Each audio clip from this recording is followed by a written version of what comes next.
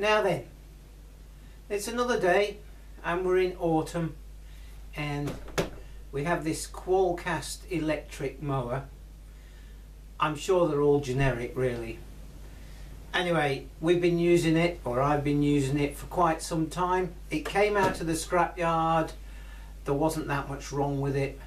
Bits of wire and switches and bolts and stuff like that. But a few days ago, whilst it was dry, I was mowing an area and it suddenly slowed down. So instead of forcing it along, which would create more trouble, I stopped, unplugged it, and the rotor feels quite tight. So it's time, I think, a bearing's tightened up, and rather than force it through and then have it spin in the plastic housing, then I'm going to do something about it now, and then it can get put away for winter and it's ready for the spring. So let's flip it over and take the blade off first. So here we go, and as you see, it moves a bit and then it's quite tight. So I suspect a bearing.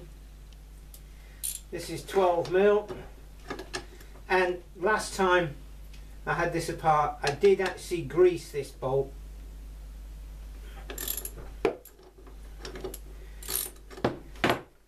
Yeah, you put things together with a bit of grease, they come apart again.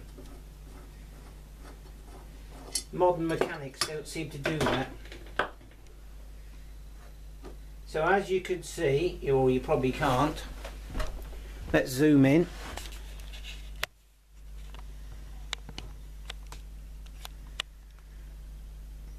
Focus.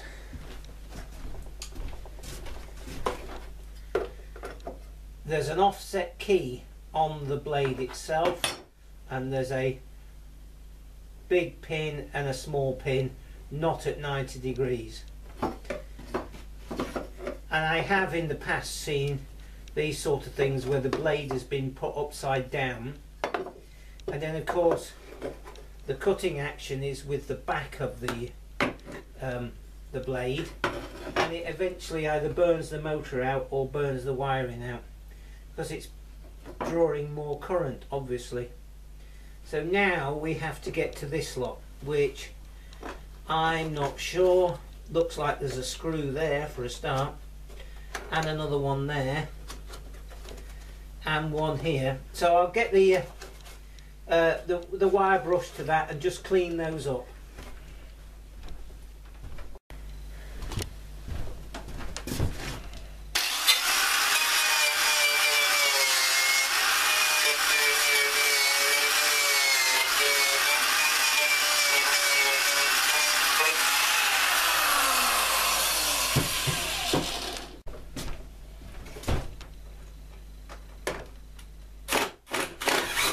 Three.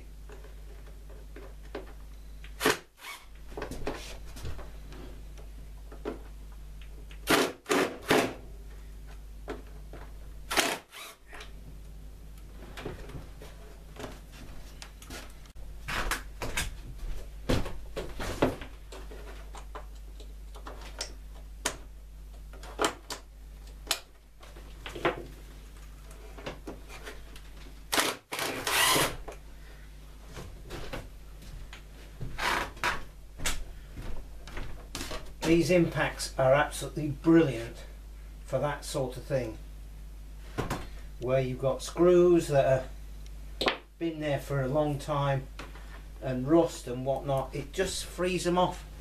You can't beat it. Right, let's have this top off. There are 1, 2, 3, 4, there are 6.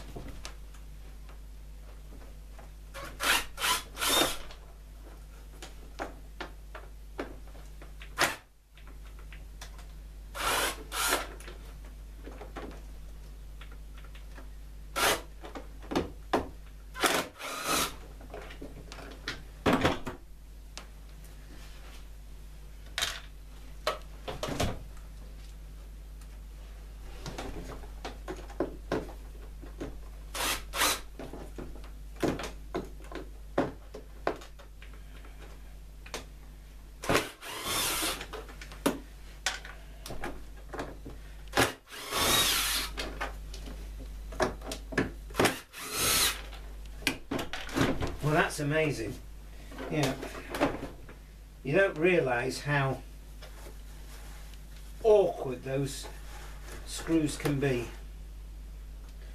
Right, we've got lots of fluff and nonsense there, and it looks like this again. Let me show you this.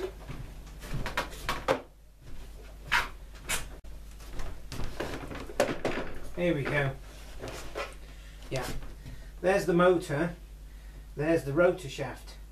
So it's another one of these ones where it's a belt drive with a lay shaft, and I'm assuming it's the bottom bearing. So I'm just going to take this downstairs and blow all of that lot off, and hopefully this whole assembly will lift out. I'll have a look in there, there might be some more screws, but I'll get back to you shortly.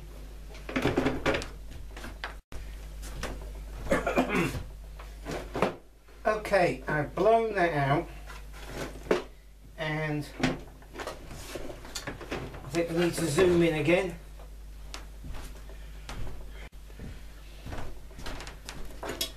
There's a screw boss there, there's still a screw in that. There. But from experience I do know that there's probably one here somewhere. So we're looking at 1, 2, 3, 4, 5, 6, all from underneath where the horrible grunginess is.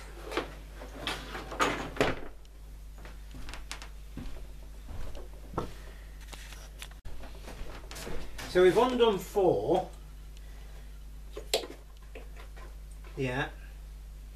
There's another one here that I missed, and there should be one more up the front somewhere.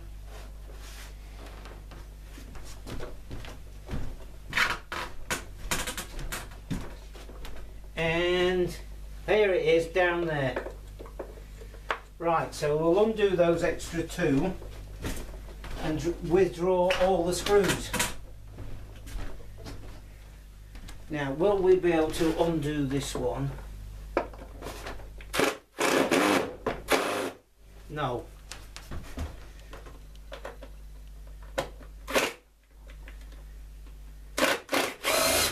Well, that one undoes.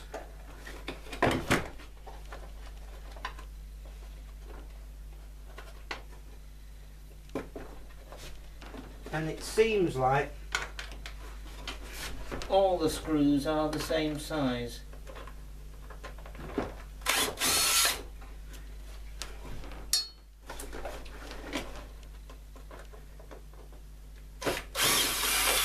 There we go. But we've got this one here. So let me dig into that one.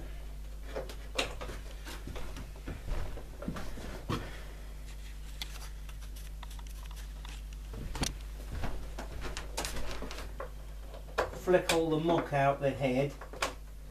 Luckily that slipping didn't damage anything.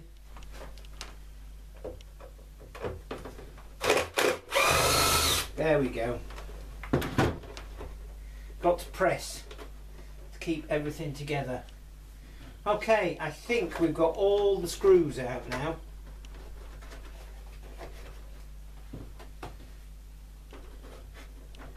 Yes. I said yes because look, that just pushes out. So let's turn this upside the right way up and lift that out.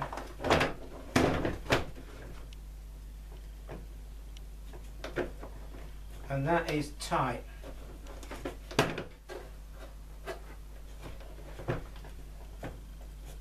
Okay, so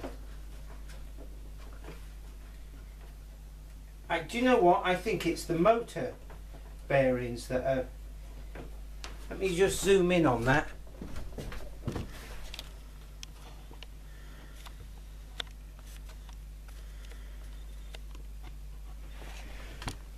Okay, I was just trying to spin that to get the the belt off, and can you see the motor bearings are not spinning? The motor is not spinning at all. So we need to flick this belt off somehow.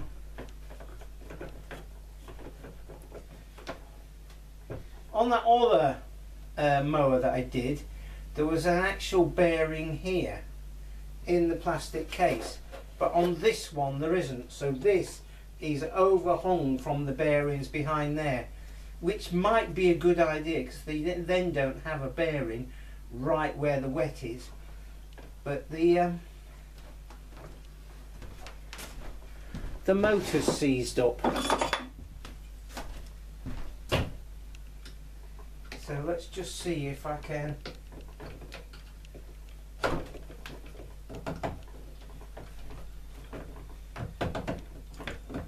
get this belt off.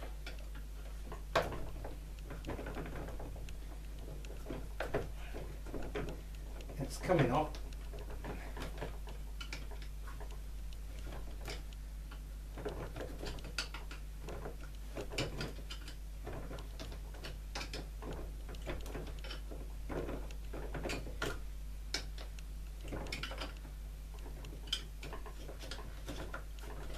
Right, there's the belt, which is a multi-V belt, tooth belt.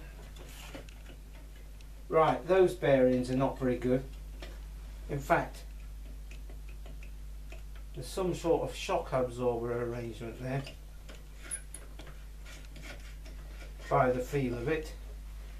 But that motor has stopped. What I'm going to do is get a pair of mole grips on that and just see if I can wiggle it.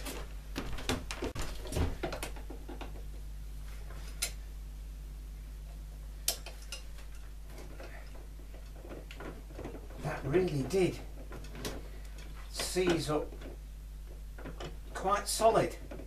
That's amazing. So we'll have to have that motor apart. And it looks like there are 4 screws there and there. So let's have those screws apart then. And these are different. They're dome headed. No, they're not. They're exactly the same, except these ones are clean. Which is great. They're all the same size.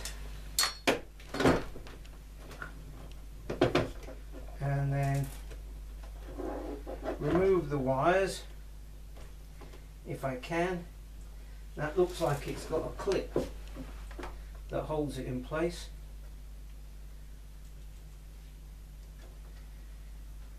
And the clip gets to from that side, so you can't get to it.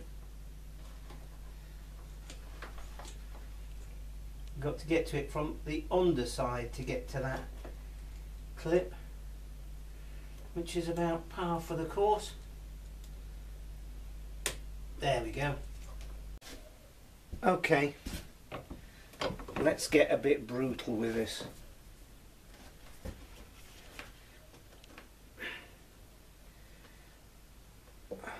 Oh.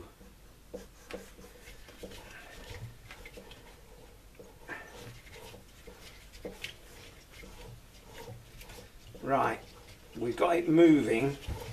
It was a bit strange that it just locked up. See, there's no bluing on any of these windings, so it just sort of locked up. The bearings are obviously dry, but you know, it wasn't like it had been left for a week and then it didn't start. It was running perfectly and just went beep. Now, this is going to be a bit of a problem, but I mean, we could just soak some oil down there to try and get some oil into that bearing, but how do you get to the bearing on the bottom of the motor? And I'm just looking here this is probably beyond the scope of this video, but we shall see. Let's just zoom in on this motor and hopefully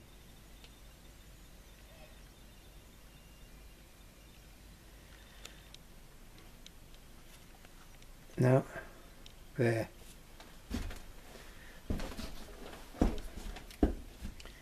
Just in there, can you see those splines? So that drive pulley is splined onto that shaft, which means that we've got to pull that off to get to the bottom bearing.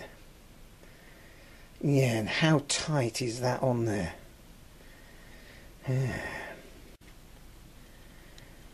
There's no key or anything, so it's obviously pressed on there.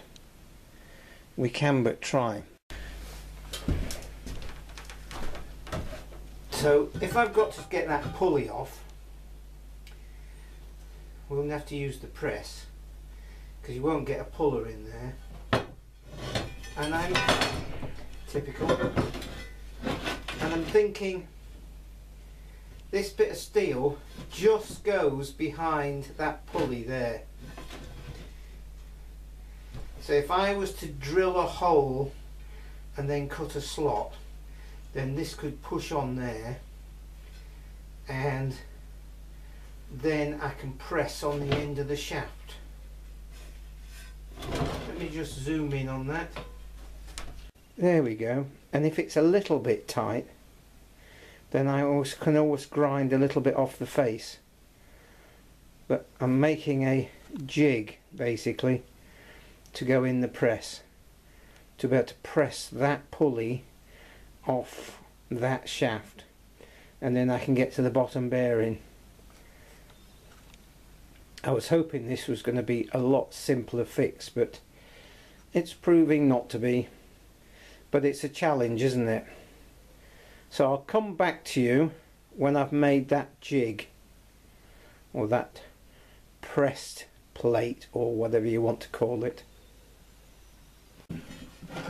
So as you can see, I drilled a 9.5mm hole there, and then used the very thin 1mm thick, or whatever they are, cutting discs on the 4.5-inch angle grinder to cut those, and that will really hold that solid. And we've got a centre in the end of that shaft. It's a matter of going to the press, having a little short, very short shaft, perhaps a little point on the end or something like that. But it's pouring rain at the moment, and the press is under the solar panels outside, so that's going to wait for another day. Right, we're at the press.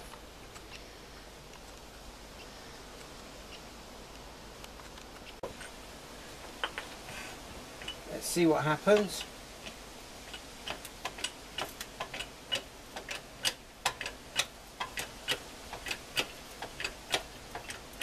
Absolutely nothing. This is bending.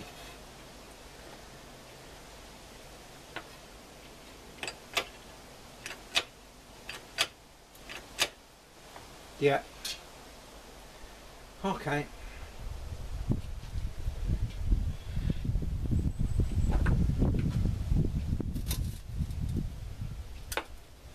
I've got a piece of box section here, inch box section that's spacing things out. So I'm going to move that across the back here to give it extra support. Here we go. To give it extra support. There we go. Bit fiddly.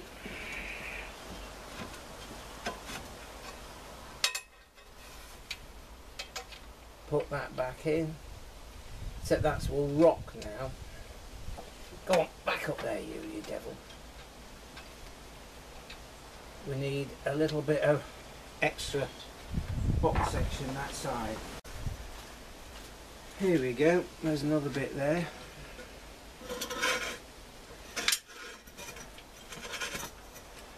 that will support that.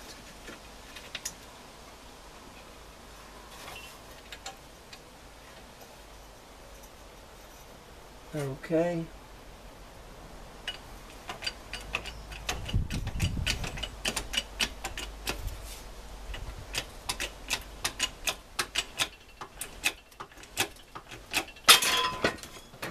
Now,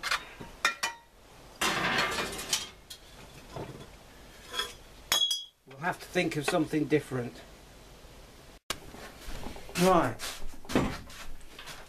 So as I say, those 4 screws are undone.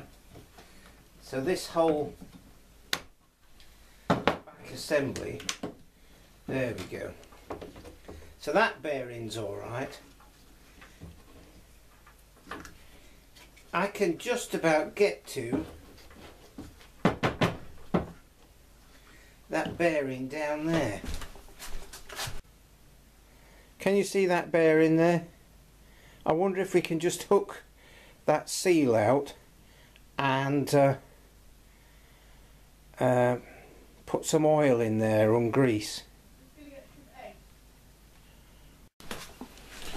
Right. This is just where you see the back of my hand all the time.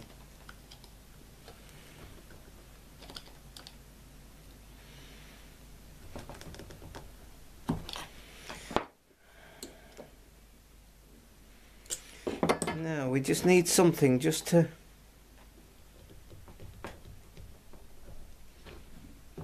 get in there. Just leave it with me a minute. It's obviously far too fiddly to film. There, I've raised that seal up with a screwdriver,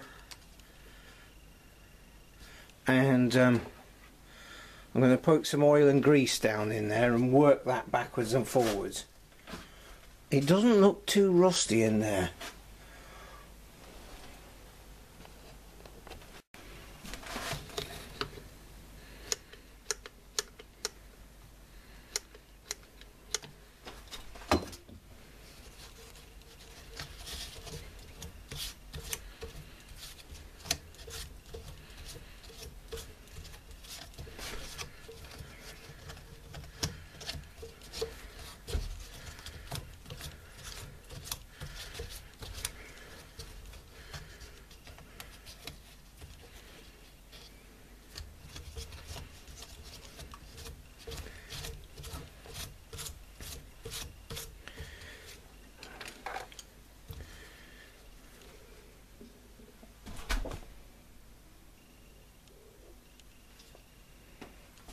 You can just see a little bit of melted plastic there where the bearing had just started to spin in the housing, but not sufficient for it to come loose. So I think I'm just going to chop that bit of plastic away. I think we may have just saved this motor.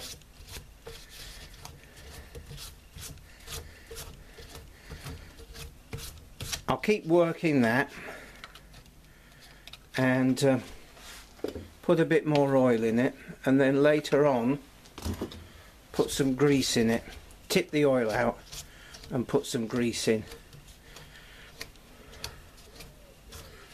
But yeah, it was worth stopping when I first noticed the problem, rather than trying to carry on, and then this would have been a write-off.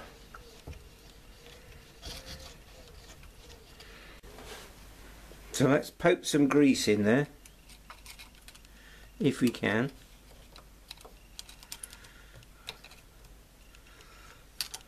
Not the easiest thing to do.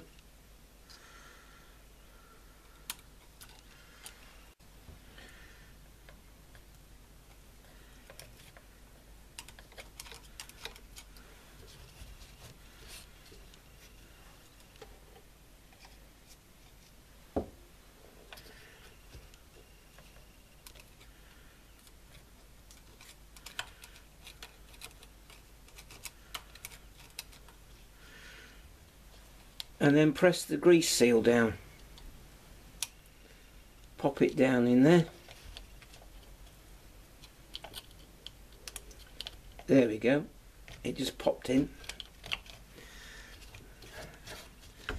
And that should, well, we know it's well lubed now, so it'll just free up a bit more as soon as we start using it.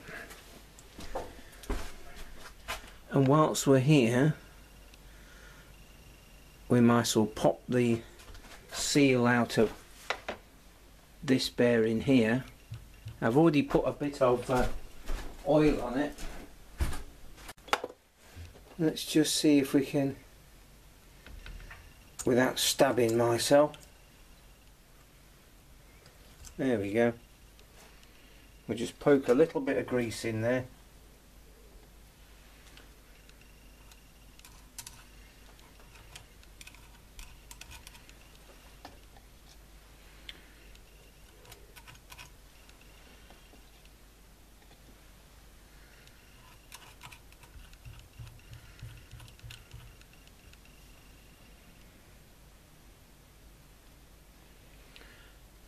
And then pop the seal back in.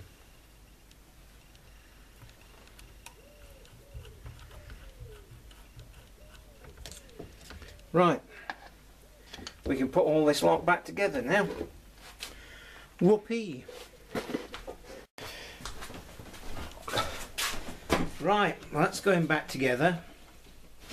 I just had to use the screwdriver down there and down there just to get the brushes past the bearing and the commutator, and then there's these 4 screws to go back in there.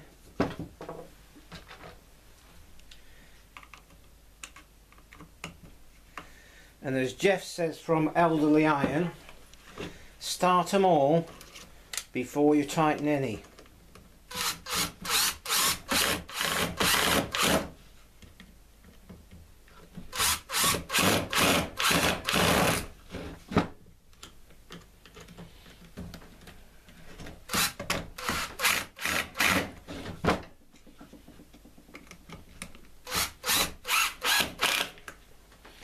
Right, I shall just tighten those up and check that the bearing, check that everything spins.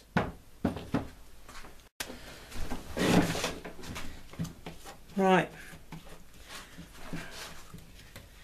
it's a little bit, not totally free, but I'm sure that will bed in once we've got it working.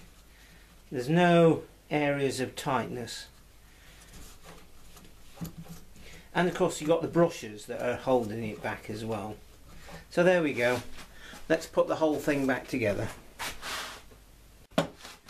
So that goes in there like that, and this is slightly loose because it's got a shock absorber in there. Just in there in those slots there are some springs.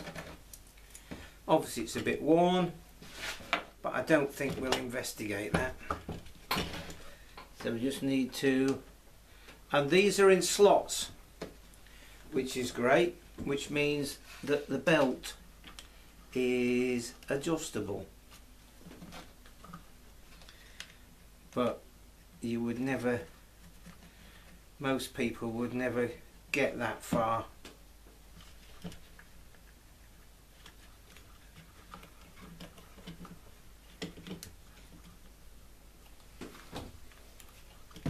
I'm not going to tighten this all the way up.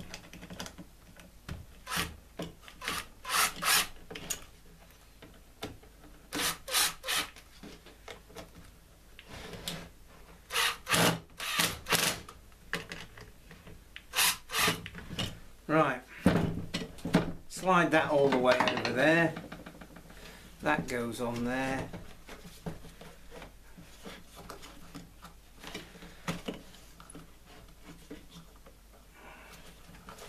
Pop the belt on if we can.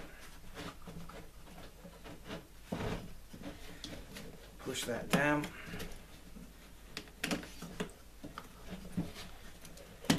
There we go. And then we can tighten that belt up. Right, what are we going to lever against? Because obviously it does need tightening up. There we go. There. Perfect.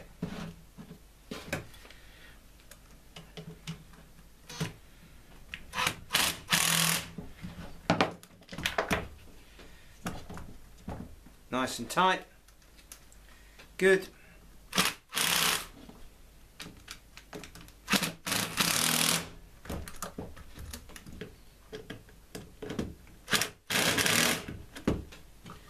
Grand. We have now got the assembly working.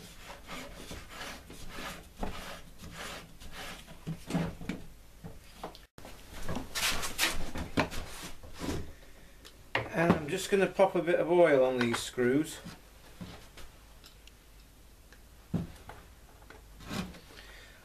Because why not?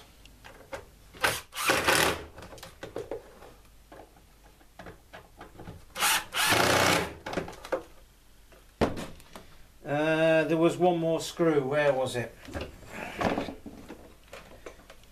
Ah, it was down there. It was at the front there. Stay. Just right down. And I can't get to it. Will we stay on the driver? Yes, we will. Perfect. So those are the screws on there. Whilst we're here, we need to put the blade on.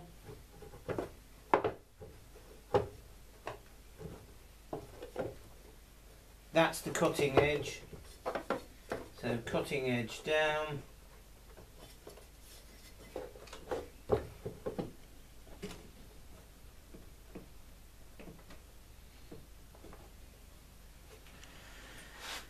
There's the bolt, which is already greased.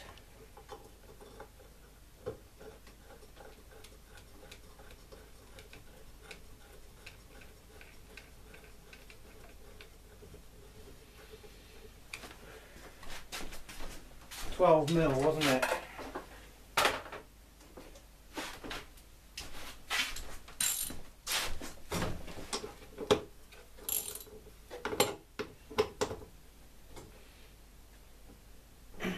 Right, that's good.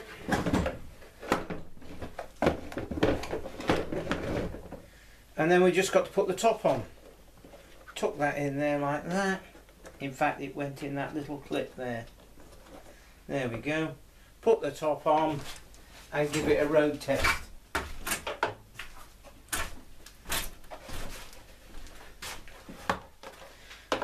I'm just going to pop a bit of oil in the top of that bearing there, and hopefully that will soak all the way through and get to the bottom bearing as well.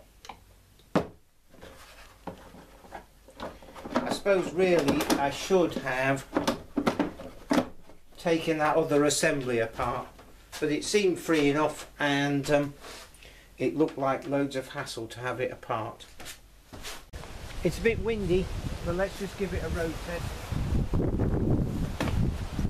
Just looking out for the blue smoke dragon and any sort of hot winding smell.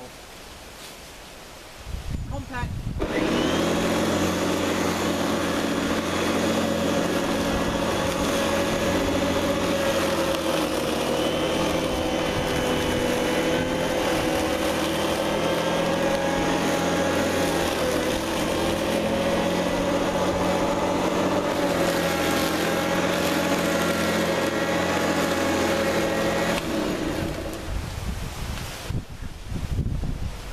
Only time will tell, but it looks alright.